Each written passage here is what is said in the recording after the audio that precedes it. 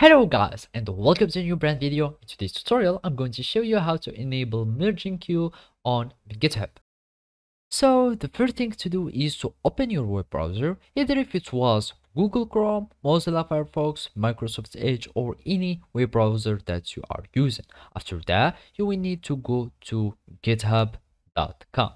And now we will need to create an account so we can be able to use the GitHub services. So basically all we need to do is to click on sign up and then it will redirect us to the sign up page. And now you will need to add your email, then gmail.com or any other email that you are using. You click on continue, you create a password. So if it was anything like that, you click on continue and then you will add a username, for example whatever the username was.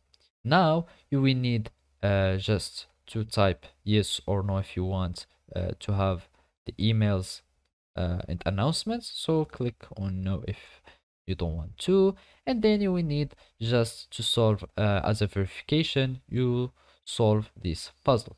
So we start this puzzle and identical objects, we do like this, and then you will do like that, and then you will create an account.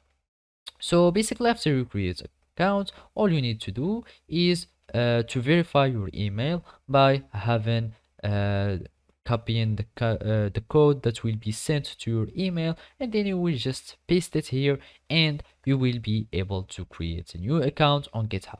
After that it will sign in you and you will have access to use the GitHub repository. And basically now all you need to do is to follow these simple steps.